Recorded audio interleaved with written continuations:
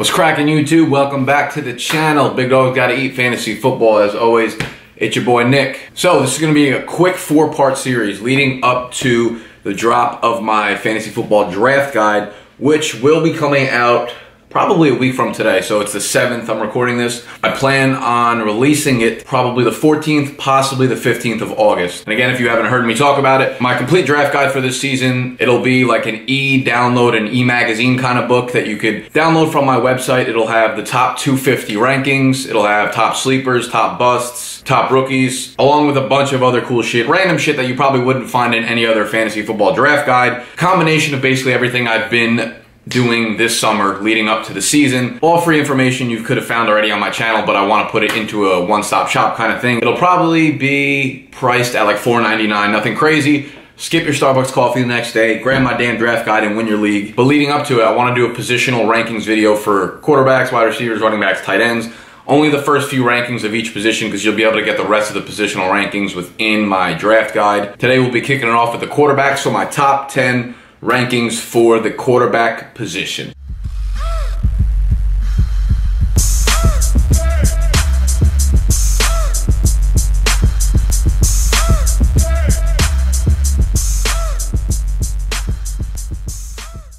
Okay, you can see my rankings on the screen. A few notes before we dive into it. One, if you're interested in purchasing the draft guide, I'm going to be making a separate video on exactly how you do that leading up to when it's dropping. 2, these rankings are based on like Yahoo standard scoring. So we're talking about 4 points per passing touchdown, 25 yards is 1 point. So really standard scoring. You can adjust as you see fit in terms of how your league scoring is. On the right side, you see versus ECR and versus ADP. So ECR is expert consensus rankings. These rankings I have a login for the Fantasy Pros expert platform. So I can do my rankings on there, and then it compares them to the other experts that are on Fantasy Pros, which include like all the guys that you would know from Yahoo, ESPN, Roto World, all that kind of stuff. So +1 means I have a guy like Tom Brady +1. I have him one spot higher than the consensus rankings. Same thing with the ADP. So just wanted to let you guys know that before we dive in. My number 1 quarterback this year in fantasy is Tom Brady. Last year, he just played in 12 games, quarterback 4 in points per game behind Matt Ryan, Aaron Rodgers, Drew Brees, all of which had monster seasons. Brady enters the year, he's not worrying about Deflategate. Obviously, they add Brandon Cooks to their lineup. Last year, Gronk played in only 8 games. If you subtract the first game in which he was a complete decoy and the last game in which he got injured, really only had him for 6 games. So going into 2017, his weapons group is tremendously upgraded from where it was in 2016, where he still produced like an animal. You look at their offensive line, that was a question mark entering 2016, but they really came together, they improved, and they're going to be a top 10 unit in 2017. Therefore, Tom Brady is easily my number 1 quarterback off the board this year. Well, I'm not going to say easily because number 2 is Aaron Rodgers. I don't need to say anything here. Proven his point year over year, consistency, elite level of play. Not going to be mad if you take Aaron Rodgers over Brady, which is what the fantasy community is doing, according to ADP. Number 3 might come as a little bit of a surprise. I got Russell Wilson here. I'm looking for a pretty big bounce back here from Wilson. When you look at the weapons he's going to have around him, he's getting Tyler Lockett back, who missed almost all of last season. Paul Richardson. There's been some noise about him moving up to the number 2 role, overtaking Jermaine Kearse, or in the number 3 role, which is going to be huge for Wilson because Paul Richardson's a really good young talent. He's been plagued with injuries, but I think he's a huge upside play for Wilson. He'll have a fully healthy Jimmy Graham. Last year, Jimmy Graham was barely able to practice with the team, so it was hard to build chemistry, and we still saw him have a really good year. So now he's got a really good group of weapons, and that group, adding a guy like Tyler Lockett back, an explosive guy like Paul Richardson into the group, bodes really well for Wilson because last year he was 4th in the NFL in terms of deep ball attempts. He had 83 of them, so 20 yards or more down the field. He had the 7th highest completion percentage among quarterbacks on those deep throws, completing 42.4% of them. So you get guys like Tyler Lockett, you got a Doug Baldwin already, a really good possession receiver, and then Paul Richardson, explosive, Jimmy Graham to spread the field in the middle. Those deep attempts are going to be just as efficient, if not more so, in 2017. And you look back at last year, the reason he finished so low is because of that ankle injury he was dealing with for a really big portion of the year. The 3 years prior, he had at least 535 rushing yards. Last year, that ankle injury limited him to just 259 yards on the ground, and he had a full 2 yards per carry less than he had in any of the previous 3 seasons. We saw how much of a toll this took on him, along with him not really being able to scramble in the pocket, which is such a big part of Russell Wilson's game, you know, escaping defenders, not even for his rushing upside, for his passing upside as well. When you look at the opportunity, this is going to be Wilson's 6th year in the NFL, and every single season, starting from his rookie year all the way up to last year, I'm talking about literally increasing. They've increased his pass attempts, his completions, and his passing yards every single year. So I'm going to look for that trend to continue into 2017. Look for a huge bounce back from Russell Wilson. My number 4 quarterback, we got Drew Brees. Of course, they lost Brandon Cooks, which is going to hurt. They added Adrian Peterson. I think there's going to be more of an emphasis on the run game. They did add Teddy Ginn to the mix. He'll have a nice deep threat to kind of ease the loss of Brandon Cooks. But, you know, Drew Brees was doing it way before Brandon Cooks came onto the scene. 7 straight years of 4,600 passing yards or more and 32 plus touchdowns. So just ridiculous consistency throughout his career as an elite fantasy quarterback. Then you look at their defense. They're a shitty defense. They're in a division that has really explosive offenses, right? Atlanta, highest scoring team in the NFL. The Bucks, who are up and coming, right? They added Deshaun Jackson, O.J. Howard. They already have Mike Evans. Then the Panthers, McCaffrey, they have Cam Newton. It should be a lot of shootouts, very high scoring in that division. So maybe besides Aaron Rodgers, the best combo of floor and ceiling as a fantasy quarterback. I have Matt Ryan as my 5th QB off the board. Now the big concern in Atlanta is obviously the loss of Kyle Shanahan. Last year, Matt Ryan blew the top off the offense there. Led them to the Super Bowl, of course. So I'll talk about it. Atlanta led the league in points per game. It was like 34 points per game. And with Kyle Shanahan on, people are concerned that their offense won't run as smoothly. Well, they got Steve Sarkisian coming in as offensive coordinator.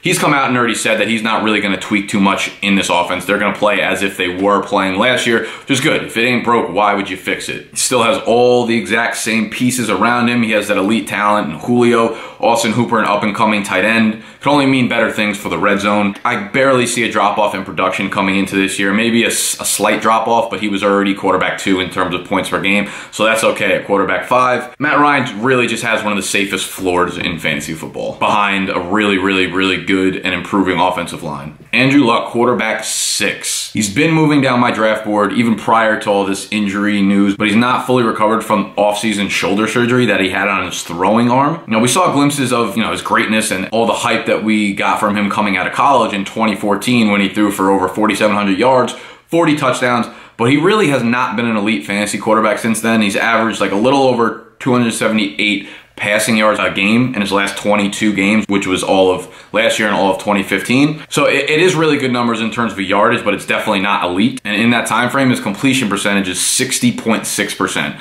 Not good at all for an NFL quarterback.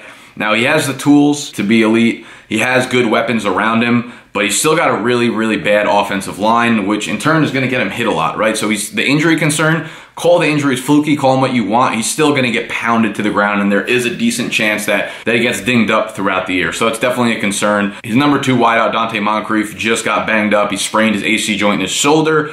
So who knows what his deal is going to be. And then we have no clear wide receiver 3 in the offense. They brought in Kamar Aiken. Philip Dorsett was a huge bust last year. They have this kid Chester Rogers, who's supposedly emerging as the wide receiver 3, but he's also unproven. So it's a question mark there. I just think overall Luck's floor and ceiling as a fantasy quarterback are much lower on both ends than a lot of people think. Numero 7, Kirky boy. My man's Captain Kirk.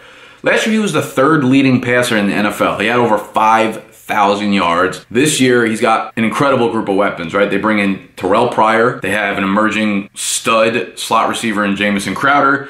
Now, the big concern here is the health to Josh Doctson and Jordan Reed. Both have very high ceilings as players. Jordan Reed, you've already seen the kind of production he can put up, but both are already dealing with injuries in training camp. Doctson to the hamstring, Jordan Reed to the toe. They still have a month to recover for the regular season, so hopefully that comes along well. And if so, he'll have one of the best receiving groups in the NFL. Washington has a really good underrated offensive line. They're ranked number 11 in Pro Football Focus's list. They're returning all 5 starters this year on that line. Continuity should bump them up this year, and they should be even better by year's end. They still have a weak running game, right? All they have is Rob Kelly. They added Samaje Perine. Again, they're going to very likely rely on heavy volume in passing. So I really like Kirk Cousins again this year. Right behind Cousins, quarterback 8, Marcus Mariota. In my opinion, he's leading arguably one of, if not the best offenses in the NFL, or at least one of that has the the most upside. You look at every piece of their offense. They have a top 3 offensive line, an elite offensive line. They added Corey Davis with the 5th overall pick. They already have Rashard Matthews, who was really underrated last year and had a big breakout campaign. They bring in Eric Decker, who's an excellent pass catcher, especially in the red zone. And they already have Delaney Walker at tight end, who's been a consistent top 8 fantasy tight end for the last 3 years consecutively. And one of the best running back duos, DeMarco Murray, Derrick Henry. There's no weak spots on that offense, basically. In his 2 years in the NFL, Mariota has an unblemished 33-0 touchdown to interception ratio in the red zone, which is a perfect fit for bringing in Eric Decker, who's been an elite red zone target. He scored the 2nd most red zone touchdowns over the last 5 years of any receivers in the NFL. And that's including last year where he only played in 2 or 3 games. They got rid of Anthony Fasano, who was a premier blocking tight end in the league, and they ran a lot of 2 tight end sets. This year, that's definitely going to change, and they're going to be running a ton of 3 wide receiver sets given the weapons they have on offense. So the passing volume, while it's still a concern for sure because they didn't throw the ball a lot, it's definitely looking like it's going to be increasing. We saw Mike Mularkey, who's in Tennessee now. He was back in Atlanta with Matt Ryan, and his 3rd year in the league with Matt Ryan, we saw a big jump. So it's a very similar situation. They were averaging 29.5 passing attempts per game, right around where Tennessee is now. And in that 3rd year, and this is going to be a 3rd year for Mariota as well, they jumped up from 29.5 to 35.7. So they have a great offense, great weapons, very likely going to see a lot more passing volume in Tennessee. Very efficient, and the best part about it is his floor as a rusher. He dropped a few pounds this offseason to be more mobile and be able to get around the edge a little more, which is good for his rushing upside. He's already top 5 in terms of like rushing yards per game at the quarterback position. So he's got a really good floor there as well as a high ceiling now. So that combination, puts him in the top 8 for me. Quarterback 9, Cam Newton. We've seen the upside for Newton as well as we've seen the floor. If I had to guess, his numbers are going to settle in somewhere between his, MVP season of 2015 and his bust kind of year last year.